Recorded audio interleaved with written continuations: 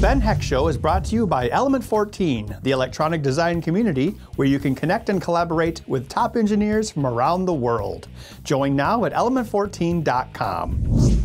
Hello and welcome back to the Ben Heck Show. Hey Ben. What? I have an Intel Edison. Oh, that's the new single board computer from Intel. It is a dual core Atom processor, x86, along with built-in RAM, flash, Wi-Fi, and Bluetooth. Normally when we use single board computers, we use Raspberry Pis. You just said it has all of those crazy things packed into one tiny package? Right. Cool. Yeah, it's smaller than those, and it's also x86 instead of ARM. So it's closer to a traditional PC or Mac than an ARM Raspberry Pi or Beagle is. Okay, so what are we going to do with it? Well, I was thinking we could make an instrument with it. I was inspired by the Music Tech Fest in Berlin. There's a thing you can do called VST, Virtual Studio Technology. Basically a synthesizer that runs in software instead of the traditional hardware. We could put one of those on there and make it into some sort of MIDI-driven music device. Cool. So we're going to make like a keyboard, or like guitar, or like some drums. I'm thinking wackier. I'm thinking a laser harp. Ooh, so lasers instead of strings? That's right.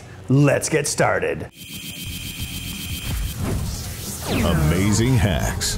Where are my dragons? Inspired designs. Oh, like I knocked some hot glue loose. Regrettable acting.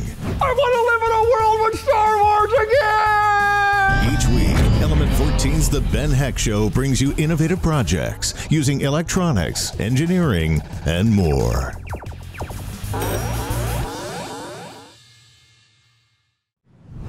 I'm going to do some tests for the Laser Harp. Now I got this individual laser pointer element, and it's pretty easy to use. You just apply 3 volts to it and ground, and it shoots out a laser. Over here I have a photoresistor, and I put it into a little 3D printed case. The reason I've made 3D printed cases already is so if I align them both to the bottom of this breadboard, they will be at the same height, and therefore the laser will point directly into the photocell. The photocell is recessed inside of this assembly, so ambient light has less of an effect on it. So let's just do a quick test here, just to make sure the laser is working. I've got my bench power supply here. Let's just dump, well, I shouldn't dump 5 volts into it, but it'll be okay if I just do it briefly. Let's just see if it works. Yep, okay, laser's on. So we have our 5 volts here, so let's plug that in. Now I've got this 3.3 volt low dropout regulator. What that means is the amount of voltage you can pipe into the regulator can be lower before the regulator will cease to function. All right, so we have the 5 volts here going into the 3.3 volt regulator. The 5 volts is also going through a 10K resistor and a 10K pot that allows us to adjust it. And that is going to go into the photoresistor. And then the other side of the photoresistor goes to ground. So what that will do is it will allow us to basically use the photoresistor as a switch. I'll attach this to ground here. All right, cool. Use my meter just to see where we are. Now the photoresistor is analog. The more light you give it or take from it, there'll be a different reading. However, if that voltage level goes past a certain amount in an integrated circuit, it'll either go high or low, which will allow us to use it as a digital switch. Let's turn on the power supply. See what we got over here. Okay, 4.9 volts. The voltage changes when I block off the light. Now again, this is just getting scattered light in at an angle, so it'll be different once we actually shoot a laser directly into it. I thought about using photodiodes because they're faster. However, the peak sensitivity for those is, oh, what is it? Basically it's infrared, and this is visible light. So I'm using a photoresistor because it actually works better with visible light. And obviously the ambient light will affect it, but probably not that much. As I'll show you, the laser gives us a pretty good value. Let's try it again. I've got the diode hooked up and nothing. Okay, what did I do wrong? Blah, blah, blah, blah, blah, blah. Oh, I don't have ground hooked up. Well, there's your problem. I always thought it'd be cool in a movie if Arnold Schwarzenegger like shorted some guy out to like a fuse box in like a water-filled basement and said, "You're grounded." There we go. There's a laser, and it's pointing right into the photoresistor. If I interrupt it with my finger, it should jump up to the nominal voltage of 5 or 4.9. Okay, that's doing what we want it to. See the change? Later on, we'll use the oscilloscope to show you the exact speed that we get, because we also have to make sure this is fast enough to be used as a musical instrument. So what I'm going to do next is I'm going to hook this up to a logic gate, specifically a NOT gate, aka an inverter.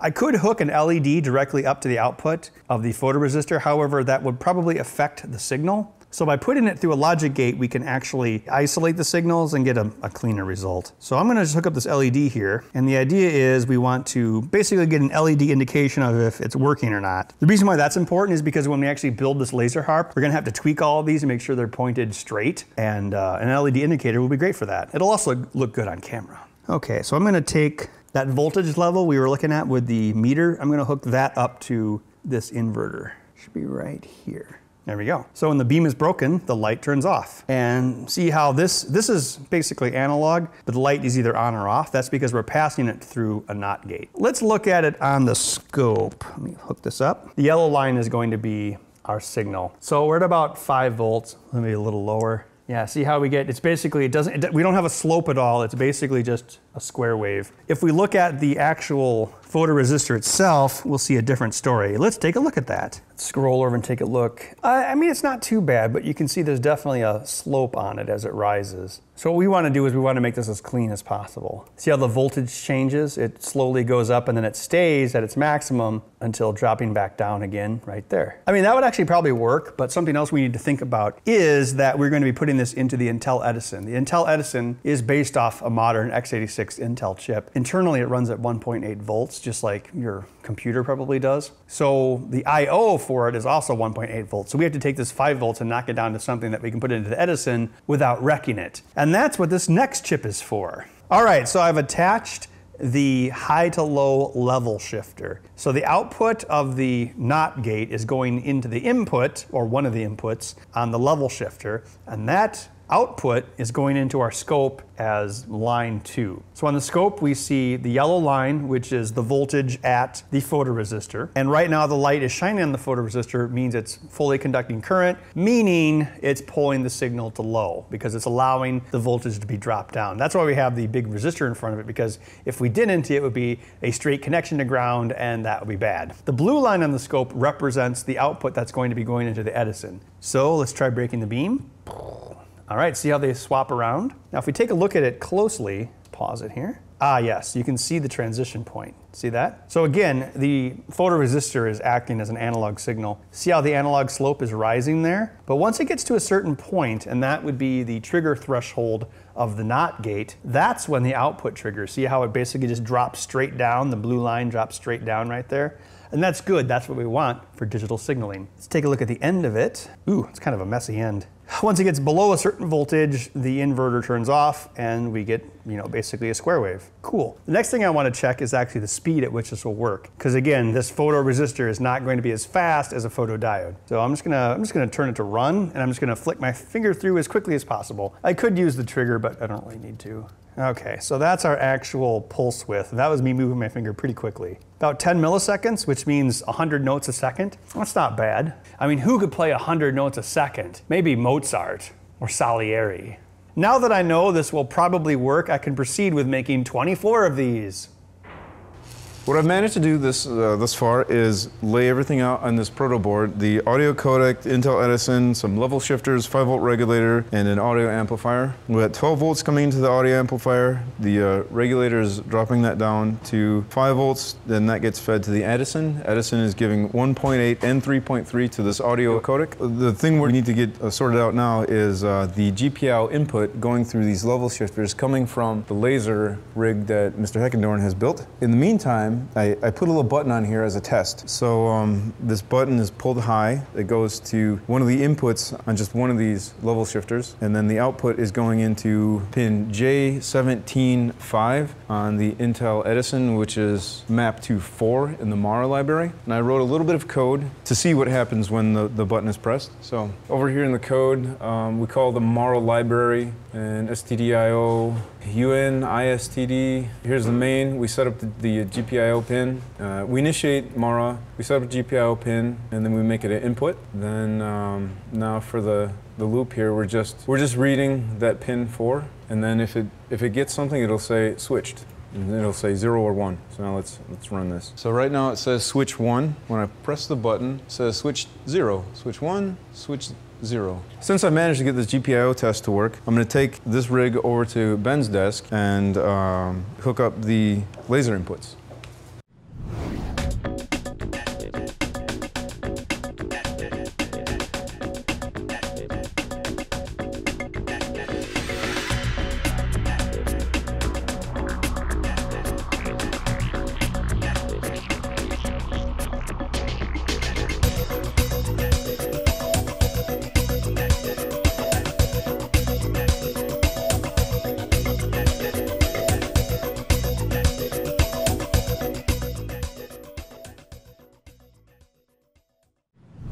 Okay, we're gonna attach Felix's Edison setup to my laser. So I'm gonna plug in the power for the Edison and plug the Edison into the breakout board. All right, now got this plugged in. So we're gonna power up the Edison. I'm not gonna power this up until the Edison's powered up. All right, here comes your Edison. I'm gonna check the voltages on the level shifter. Felix is gonna SSH into it from his computer. Okay, yeah, I don't have any voltage yet. Does it take a bit for the voltage to pop up or what? Well, I'm not seeing the 1.8 either. Oh wait, there it is. Okay, and then GPIO is 1.6, so it must be active high. Okay, I'm gonna attach the grounds together. I'm gonna attach the output of my inverter. Okay, now I'm gonna check the voltage going into the Edison to make sure it's not 5 volts. It's 1.3. All right, I'm gonna try tripping the laser. Ready, Felix? Yeah, I'm ready. 0, 1, 1, 0, 0, 1, 1. Awesome! All right, it looks like the GPIO worked. Always remember to check what kind of voltages your I/O can tolerate. Okay, so Felix, we should check one more thing. We should see exactly when the 1.8 volt rail turns on with the system, because I noticed if you're not powering the buffer with 1.8 volts, it will output 5 volts, which we don't want it to have happen. Absolutely not. I mean, what we're gonna do when we actually build this thing is the 5 volt rail here is actually going to be powering the photoresistor sensors, but we want it to all turn on at the same time, so there's no chance of us putting large voltages into the Edison. The next thing to do, Felix, is to get this GPIO to play a MIDI note. So when it goes from 1 to 0, start the note. When it goes from 0 to 1, end the note. It should be like, beep. That's probably how it won't work with the harp, because the harp will just be like, brum, brum. But just for now, like, note on, note off. Yeah, I'll see how to get that interfaced. So we got everything connected, everything's working all right. The GPIO is sending signals, and that's good. And what I need to do now is take that GPIO signal and map it to a virtual MIDI device. And it turns out that the virtual MIDI module is not installed in this kernel. So I need to figure out how to recompile the kernel and add the virtual MIDI device module and then enable it. After I do that, then I can figure out how to structure a MIDI signal, and whenever the GPIO comes in, I can take that, send it to the virtual MIDI device, or I can connect fluid synth to it and then send out audio signals. So now I'm gonna go figure out how to recompile the kernel. Okay, here is a flag wave shape that I made using Illustrator, kind of based off Karen and I's drawings. It looks okay, but I think it needs a little bit more interest. So I modified it with the skew tool and a warp tool to make it tapered a little bit, kind of like a real harp, which kind of exactly looks like this. I mean, we don't need to taper it that much, but as long as we have kind of the same feel. So down here, we need enough space to put the electronics. I think they should all fit there. So what I did next was I drew in the emitters and detectors. So they're all in a line, and there's 24 of them, so this will do 2 octaves. And there's a straight line between this one and the bottom one. So on a top-down view, we see this here, and we have a spacer here, which is 1.5 inches. And so I drew in the piece that holds the laser there. That's represented by this here. And then I drew it over here. So we'll take this holder, attach it to the piece of probably 3mm plywood, if I had to guess. And then, yeah, that's the pivot point right there. So if you need to rotate it a little bit, you can. And then these notches here will fit into the side of the unit here. So that's how we'll line all of those up. It'll be a lot of work putting that together, but you know, that's life. And then the detectors down here, they'll kind of work the same way. The detector looks like this, and there's holes in it to mount the photoresistor. And it's got kind of a deep well because I want it to be isolated a little bit to block out ambient light. It'll work kind of the same way, except for the pieces that hold this in place will be horizontal, and there'll be a hole in them which this piece will stick through. Yeah, so what I'm gonna do next is I'm going to separate this out and laser cut it out of cardboard just to get an idea for the size, and then I can figure out the best materials to make the entire thing out of. So I'm gonna keep 3D printing the emitter detector holders, and yeah, I'll get an idea of the size, and then we'll go from there. But I've got some aluminum spacers coming, so we can put those between the halves along with everything else, because I want this thing to be really rigid. Mostly so the lasers hit their targets, because you know, the laser is going 14 inches and then it has to go into this hole, so there's not a whole lot of room for error. Oh no, I've been framed by Salvador Dali. Normally a harp has a cutout section here so you can, put it against your chest. This one doesn't really have that, but I still think you could go bloom, bloom, bloom, bloom, bloom, bloom, bloom, bloom, bloom, bloom. I don't know, we'll figure out how to play it later. We're gonna have to play this with like some smoke. It'll be like a CD club, because otherwise you won't be able to see the lasers. We have 2 octaves. I didn't quite fit all of them in my text, but so there'll be 24 virtual strings. And we needed about 1 inch between each string, and that actually dictated the length of this opening, which is 24 inches. And then the maximum distance is 14 inches. So we know the laser works at 14 inches, which means it'll definitely work at 11 inches, like this right here. And this fatter portion down here, this is where we'll put the electronics. So what I think I'm gonna do next is I'm going to start making little individual modules that we can put along the harp, and then I'm gonna think of the best material to make this out of.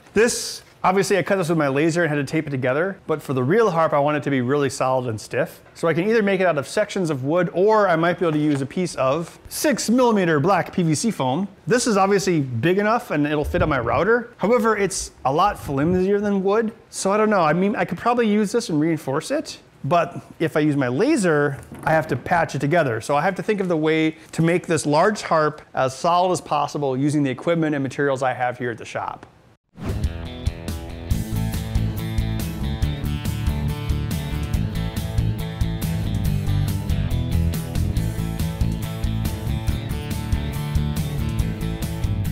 I designed a few more parts. This is going to hold the laser emitter. This will stick into the frame like right on the inside. So here's how it works. Take the laser emitter, and I rewired some better wires to it. You put it in place, we'll probably just glue it into that. Then this goes here, like so. And I've got some additional brackets on this at right angles, just to give it more strength. Again, we want to keep this as rigid and straight as possible. So if we make the frame rigid, that gives us the best chance to have our lasers aligned. So there'll be a nut here when we actually do it. So the idea is, this is pointing down, your laser emitter. If you need to adjust it, you can reach into the top and twist it a little bit to the left and the right. Because again, this thing is put together in 2 pieces, like this. The biggest angle of misalignment is going to be like that. That's going to be where the issue is. So we can compensate for that by having a laser that can tilt left and right. So yeah, I ordered a few new screws from McMaster-Carr with flatter heads here, because these things are going to be like right up next to each other. Yeah, probably tomorrow morning, Karen and I will make a little assembly line and wire up and build all these emitter receiver units.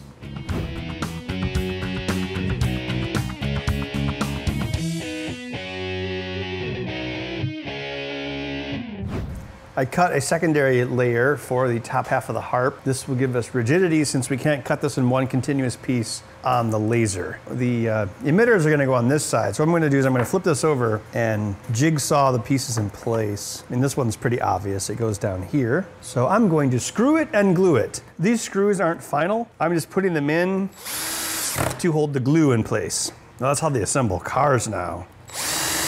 They only weld them enough to hold the glue.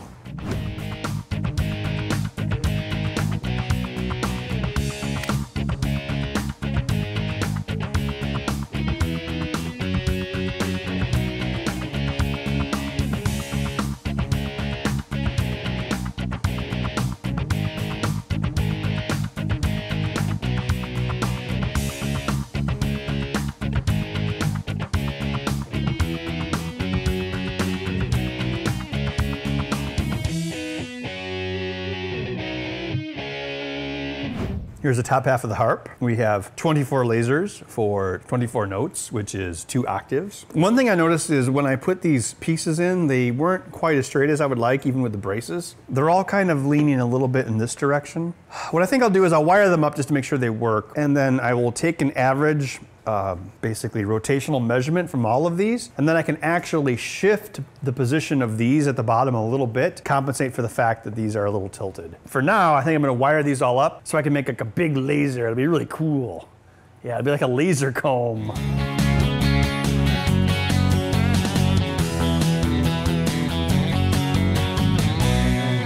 Let's test it out. Yay. So you see some of them are misaligned. That's why we have these screws, so we can realign them. Actually, probably a better way to do this is to shine them on a further target so we can see how much they change. Because the further they shine, the more error you're gonna see. Let's see, maybe go to the ceiling. These pieces also will be straighter once we have the other side in. See how those 2 lines are really close there? I mean, as long as they're pretty close at this distance, which is probably about, what, 6 feet, they should be pretty good once we actually, put everything together. So what I'm gonna do is put the other piece onto this to keep these even straighter, and then I'll do my final adjustments, because right now they're kind of hanging in space and they're just harder to align in this way. But I mean, it does work. It takes about 750 milliamps of current to drive all of these, so we'll keep that in mind when we're attaching the regulators and power supplies. But yeah, when you interrupt these beams, it should play music. At least that's our plan. Okay, we're about to run out of time for this first half of the Laser Harp project. Let me just recap what we've done. So we made a laser test circuit to see if we could interrupt a beam and cause it to trigger digital I/O. We then took a converter to take that digital I/O and knock it down to a voltage level that was safe for the Intel Edison's GPIO, general purpose input output. Felix set up a VST MIDI music driver on the Edison to make it play sweet music. I built the top half of the harp with all of the emitters, and I lined them up as carefully as I could. So in the second part of this project, in the next episode, we're going to continue by building the bottom half of the harp, making sure everything lines up for the lasers and it's isolated from ambient light. Felix will finish up recompiling the octave kernel so he can include MIDI support, so the C code that senses these lights can directly drive the MIDI tracks. And then I will do all the wiring and power supply work while he finishes up the Linux stuff, because Felix is the Linux guy.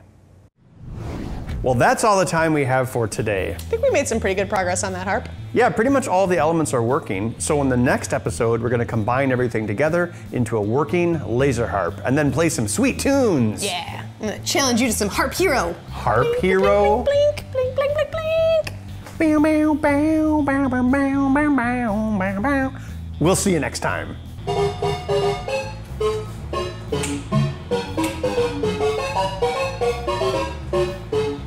It's like some sort of puzzle from Uncharted. Like those really elaborate things the pirates built for whatever reason in that game. Like they spent all their treasure on the puzzles leading to the treasure. Jack, you're my #1 guy. The Ben Heck Show is brought to you by Element 14, the electronic design community where you can connect and collaborate with top engineers from around the world. Join now at element14.com.